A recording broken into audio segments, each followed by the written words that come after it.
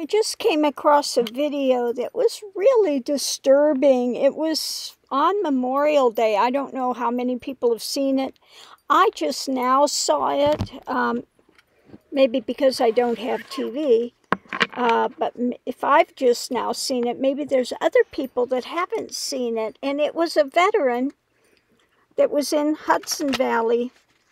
And he was talking about, and this is something I didn't know, Memorial Day was started by freed slaves that went to honor the Union soldiers. They dug up the mass grave and they, made sure each one was buried well, and they honored them for what they did. And during this guy's speech of telling this history, they cut his mic. Because they said, well, this is not part of our program.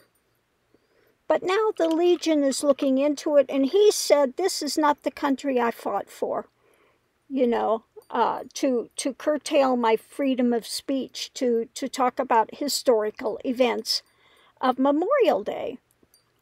So I want to look at, why did they do this? It's horrendous that something like this would be done. And I'm going to put the link to that video in the description so that if you haven't heard this speech, it was wonderful. And again, it's history that I didn't know. So many historical things are coming out now that I didn't know about Black history that are so important to be told. This is another thing they'll curtail that we're not taught in school that we should be. And this would go far in helping race relations and stuff if they put this stuff out there to be seen. So what we have, the challenge is love. Okay? And indeed, that would be the challenge with this. Okay, this is about going forward, looking at our history. And, fighting for rights. Whistleblower, and I could see where the whistleblower would be because he was out there telling the correct history. So let's see what else we have on this. Unbelievable.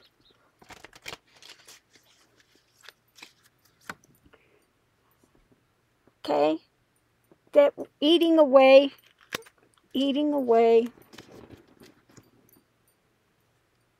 clouds. Oop. Hold on. Let me put something on here so it doesn't. There we go. Okay, let's see what we have.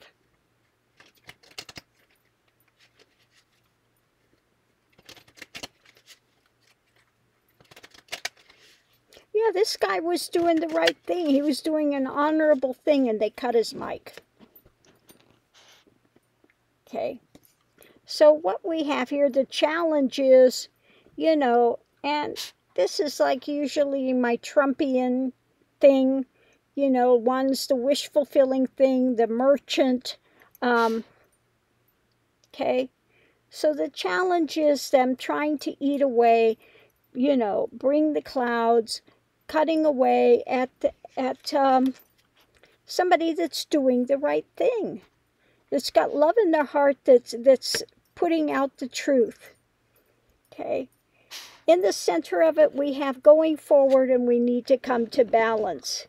He wants to balance the scales. He wants to put out the history of what actually took place, how Memorial Day began. And I think that's really beautiful that they went to honor the soldiers that had fought for their freedom. And it said they had 3,000 Black school children that were marching in this parade, and they all carried flowers, and they, reburied these people and put flowers out there. Okay. Yeah. Okay. Let me get the last card. This is important.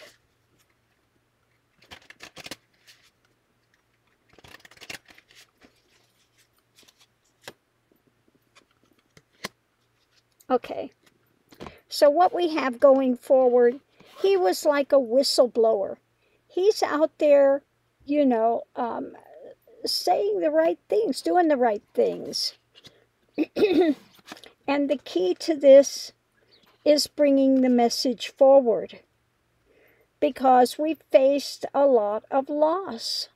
And the Black community has faced a lot of loss because the history is not being told. You know, it's been buried.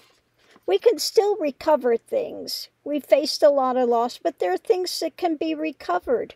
And we have to recover it. The key is recovering it and putting that message forward and fighting for the rights, standing up, being a whistleblower, speaking the truth so that we can go forward and bring balance, okay? Bring more balance. That needs to happen.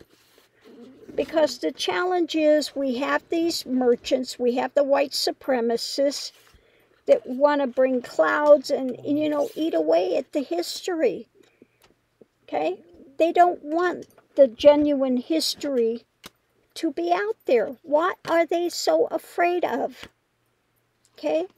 What is their problem? That the Black community's done more than they have? Okay?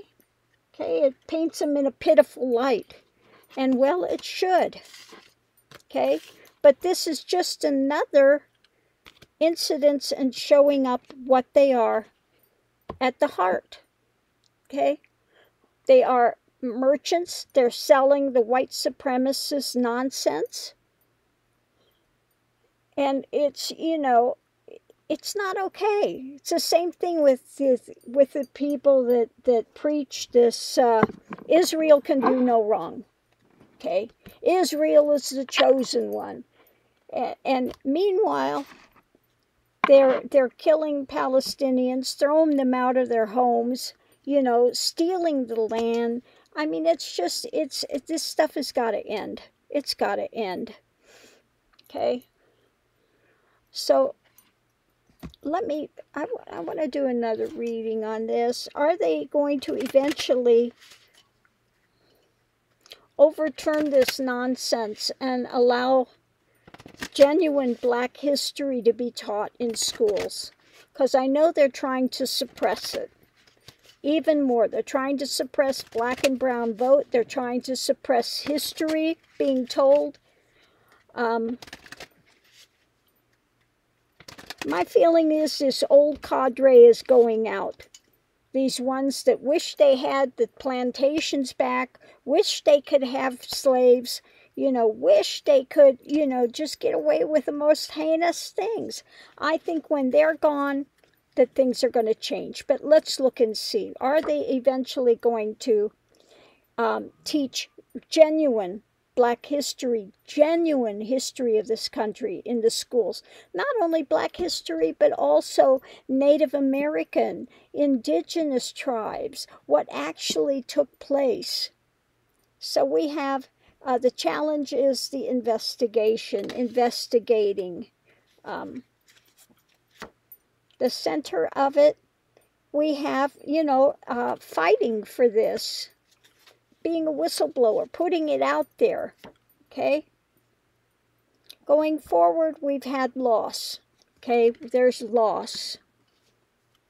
But let's see what we have with the rest of this. Let's see what the other clarifiers are going to tell us about this. There's loss, but there's things that can be recovered. Let's see if they're going to be recovered or not. Let's see what the investigations are going to bring. You know? Let's hope it gets better. We have a woman for investigations and Lily.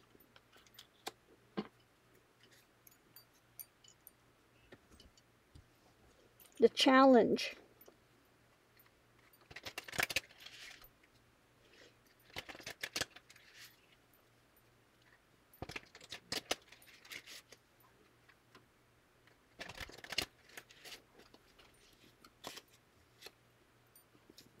Okay, the past. So for me, the lily in this feels like, you know, something long that tried to be put to rest. Okay, something long dead. And they have now women investigating people and, you know, with maybe more compassion, revisiting history. So that's the challenge, to get them to revisit history and to resurrect. Let's see how we go. Yeah, so this is again the center of it. We have the whistleblower, or those fighting for truth, starting the fight for truth.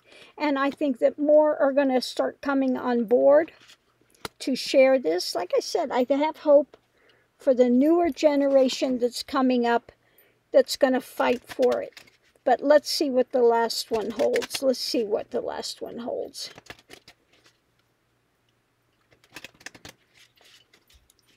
We've got the key again.